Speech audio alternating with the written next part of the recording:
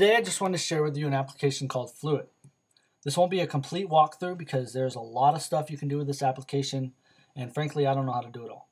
But Fluid is an application for your Mac which allows you to create site-specific browsers, otherwise known as SSBs, for your Mac. What that is it creates an application on your Mac. That application is specific for the website that you create it for. It will allow you to navigate to other websites, and it does have some pretty cool features, so we're going to go check those out right now. As you see, I have Hollow up here in my menu bar. This is a SSB that I created with Fluid, and I just chose to have it up here in my menu bar so I can use Twitter. This is the mobile version of Twitter. I can just sit here and use that all day if I want. And if you look down here in my web browsers, I also have Google, which is another SSB that I created using Fluid. There's also a web browser made by the same developer that's just like a web browser, only it contains all the features of Fluid, and it also has Twitter built in, and that would be this one right here, Fluid.app. So to create our SSB, we just want to put in our URL. We're going to create one for Facebook. So you just put in your URL, you name it whatever you want. I'm going to name mine Facebook. By default, it will save it to your applications folder. You can choose other to choose where you want it to save it at. And you can use the website favicon, which is the icon that comes default with your new SSB. Or you can choose other and locate an icon that we downloaded from the internet. I actually have one picked out already, and I'm actually going to show you how to change the icon using the SSB after we've already created it. So I'm going to click create just to create it. Usually it goes pretty quick. You see success. So we're just going to launch now. Now you see it's launched Facebook in its own window. We're going to bring our address bar and our toolbar down. We just click our capsule button. By default, it will not allow us to browse to other URLs. So we're going to do Command comma. Go to our Facebook preferences. I'm going to go into our advanced. And you see it says allow browsing to URLs matching these patterns. So any URL in here is where we are allowed to go to. We can simply click add if you want to add a new one. Do myspace.com. You want to make sure it's surrounded by the little stars.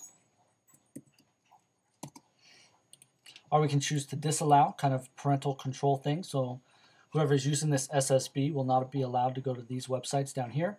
Or we can simply choose allow browsing to any URL. So once we're done, we just close our preferences, and now we can go to, say, google.com. So if we search Google for something, say like Fluid, we actually have this really cool cover flow option. We can actually view the web page of each link before we click on it, just by simply clicking this button up here. It brings our cover flow option up. It does take a minute for it to load each and every page.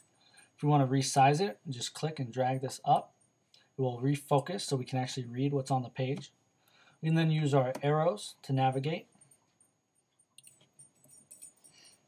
until we find the page that we want. And the first page was actually the page that we wanted. Then we just double click on it. And you see it's opening the page up there. If we want to close our cover flow option, we just simply click that button again. So here's the website for Fluid. There will be a link in the description. It does have a couple screencasts here. I do recommend you come watch these as well. If we want to run another website, we can run another website side by side this one, just by using our browser plugins. Now you see we have another little window open here. I just drag the cursor up to the top, brings down our address bar. We can go, say, to hollow.com. We can use Twitter here side by side. And we have another browser plugin here as well, which we can use to open up another page. And we can actually have as many browser plugins as we would like. When I say as many, I really do mean as many. I've tried up to 100 and it does work. And we can choose to open them where we want to open them up at. And we can choose home pages for them as well. So I'm just going to go ahead and close these two. We have a site search here. It won't search the site that you're in. If you want to do that, you want to use Command F, which brings up your little search down here, and we can search the site. Search it for Fluid. You see it highlights Fluid. You can do that in pretty much any web browser. But up here, this is a site search, and we'll actually search in Facebook because Facebook is our SSB. So if I wanted to search for a person, say we'll just search for an Amy. See, it does a Google site search for Facebook for Amy. And again, we can use our cover flow option there as well. We can actually change that if we don't want to do a site search. We can actually do a web search. And I'll do Amy again. And it simply searches Google for Amy. And again, we still have our cover float. So if we want to customize our toolbar, it's just the same. Any other application, we just right click and do customize toolbar. We have larger and smaller, which is command plus, command minus, reload, stop, home. Our regular things here, you see we do have our browser plugin there, another browser plugin, and our thumbnail plugin. Okay, I'm going to show you now how to add more browser plugins. Command comma, we'll go back into our system preferences. You see there's two plugins, the browser plugins and the thumbnail. So if we just go to our plugins there, you see the option it's set at 2. I'll just go ahead and do 4 for right now. So once we have that done, we'll just close this. We actually want to relaunch Facebook. I'm just going to use Quicksilver to do this.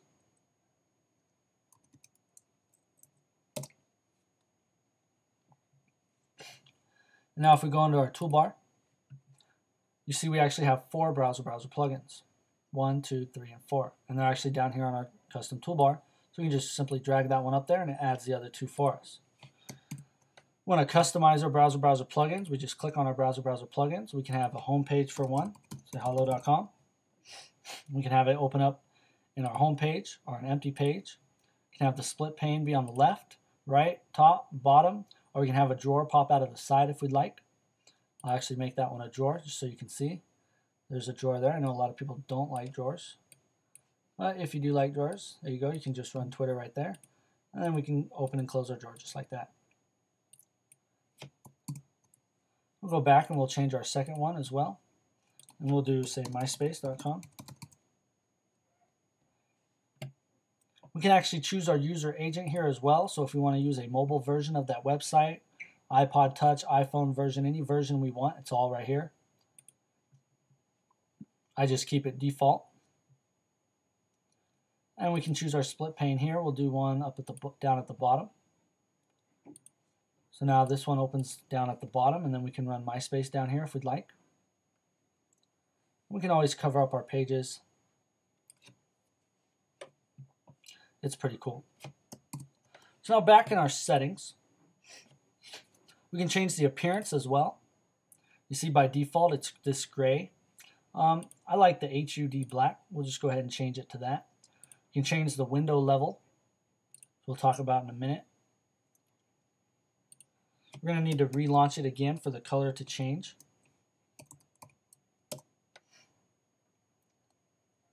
And now you see we got this beautiful HUD black up here. And we can actually embed the application to our background so that any window we open will overlay over it. And we can also have it float above all other things just by simply clicking on Facebook. You do convert to menu extra SSB is how I made the hollow one up here. Or we can do convert to embedded SSB. And it actually makes it the whole background. Any window I open up will always be in front of it. And it just keeps it full screen for us. So say if I came down here and I opened up my app cleaner, it's going to be in front of it whether I click on Facebook or not. So to change that back, we simply want to go up here to our menu bar and convert it to a normal application. It kind of sucks, it keeps it the same size as the screen, so you have to resize it yourself. Go back into our preferences. Here we also have our window level options. We can have it embedded here, or we can do floating. So if we want it to float over any application, so any other application we click on, Fluid will always be floating above it no matter what. We can choose normal, or we can have overlay, so it'll be above the dashboard. So if I turn on dashboard, you see I still can use Fluid even though I have my dashboard open. The dashboard is still fully operational. And when I close my dashboard or open it, I will always have Fluid right there in front of my face. So I'm just going to change this to normal.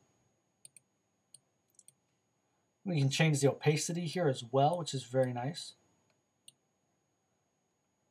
You can choose to completely hide it. I just bring it up as much as we want.